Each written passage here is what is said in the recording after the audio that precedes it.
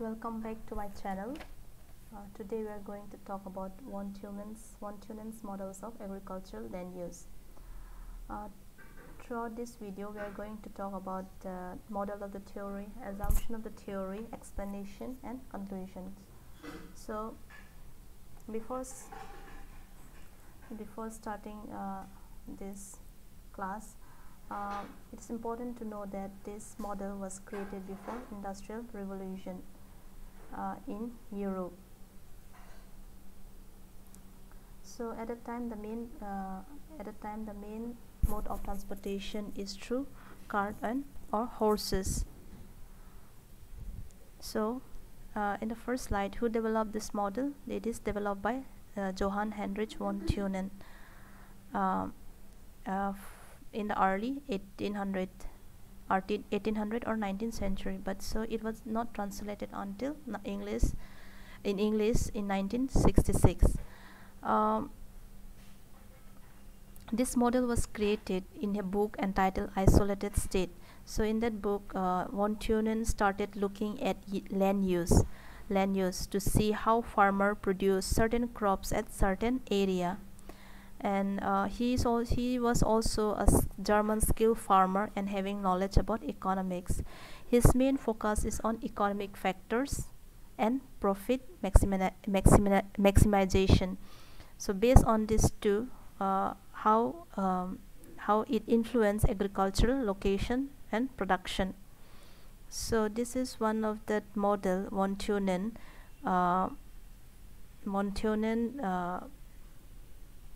created in which is also called as isolated state.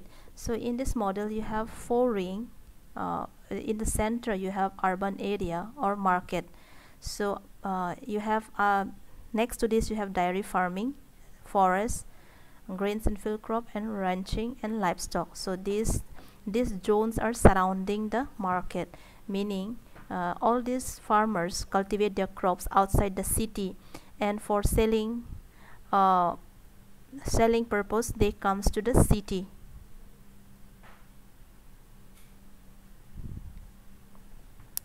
So let's go. His main assumptions are that in that area there is only one market located centrally, and that market is self-sufficient.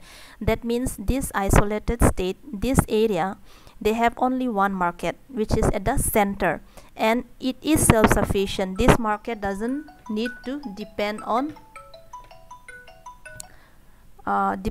other for the goods and services. Everything is provided by this surrounding area. The city is the market for surplus from the hinterland and receive no good from others.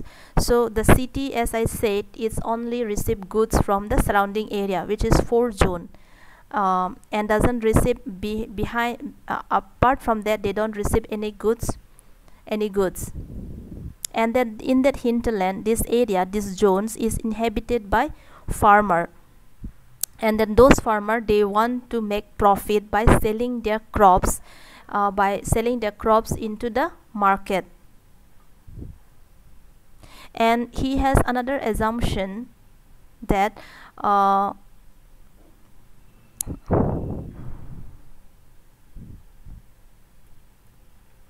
the area or the agriculture area is homogeneous. That means the soil quality, climate is same throughout that area.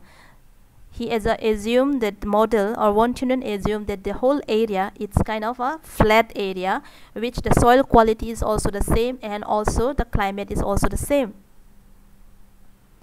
As I said, city, sole market, which is isolated from other area, and then agricultural area, agriculture product is a sole supplier in this area, and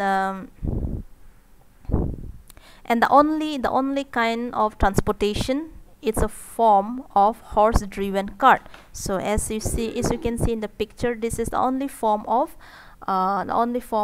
transport which they carry their goods to the market, the isolated state.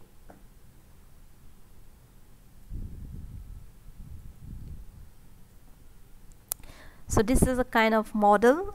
He had put forward his model in the book Isolated State. So this is the one he first made, put forward, and then the modified version of the model is given on the left side.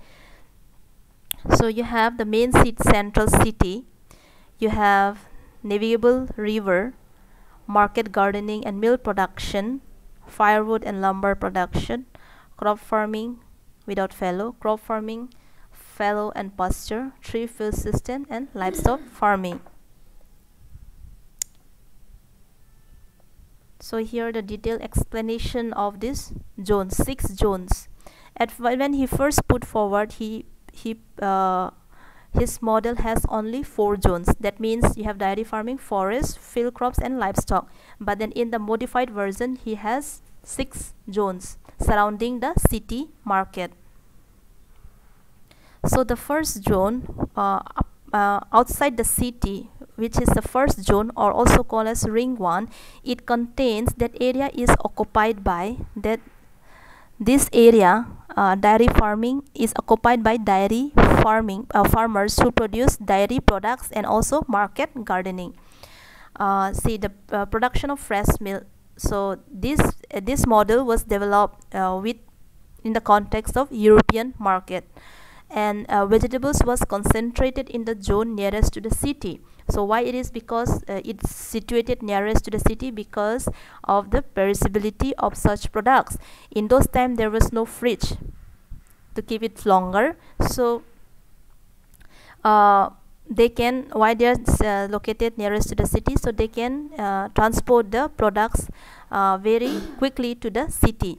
So in this zone, the fertility of land was maintained by means of manuring, and if necessary, additional manure was brought from the city and transported to short distances to the farm.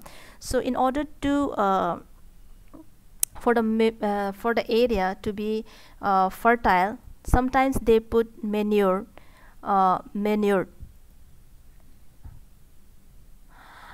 So in the next zone, this zone 2, it is used for production of wood, a bulky product in great demand in the city as a fuel in the early part of the 19th century for heating and cooking. So here outside the city, you have first one is dairy farming and the market gardening, and apart from that, this is the area where, you know,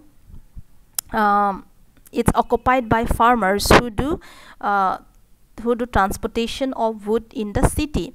Since wood is a heavy bulky product and there is a great demand in the city, so during those time there is only one kind of fuel, that is wood, which is, you know, used for heating and cooking.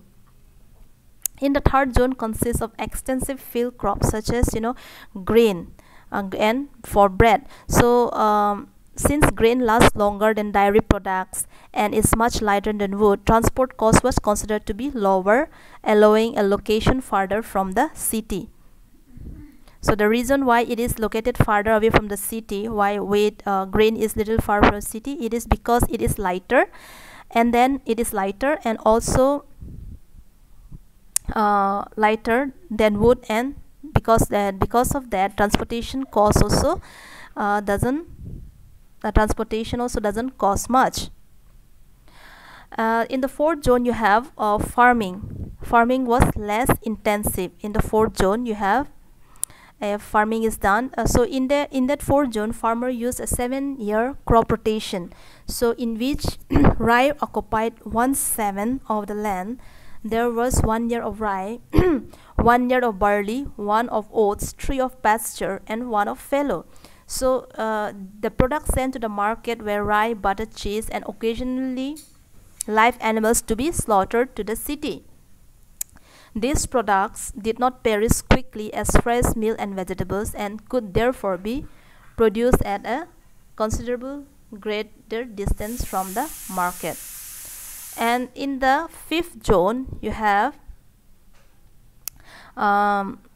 in the most distant of the zones supplying rye to the city, zone 5, farmers follow the 3-field system. So this was a rotation system whereby 1/3 of the land was used for field crops, another 1/3 for pasture, and the rest left fallow. And the farthest zone of all, that is Zone 6 was the one of the livestock farming. Because of the distance to the market, rye did not produce so high rent as a production of butter, cheese, or live animals. Here, the farmers only produce for self-consumption. Only animals produced were marketed. So, in this model, according to von Thunen, so whatever it is produced till Zone 5, it is transported to the market, because the farmers want to profit from their production. They will transport it to the market. And when beyond Zone 5, there is Zone 6, the farmer, they produce crops, but they don't sell to the city because it is far away from the city. It is far away from the city, and they will not get much profit when they go to the city. So the farmers only produce for self-consumption. Sometimes only animals were marketed, because animals can be transported by walking without any causing the transportation cost. So in conclusion, even though the von Thunen model came into the light in time before introduction of factories, highway, and even railroad, it is still an essential model in geography.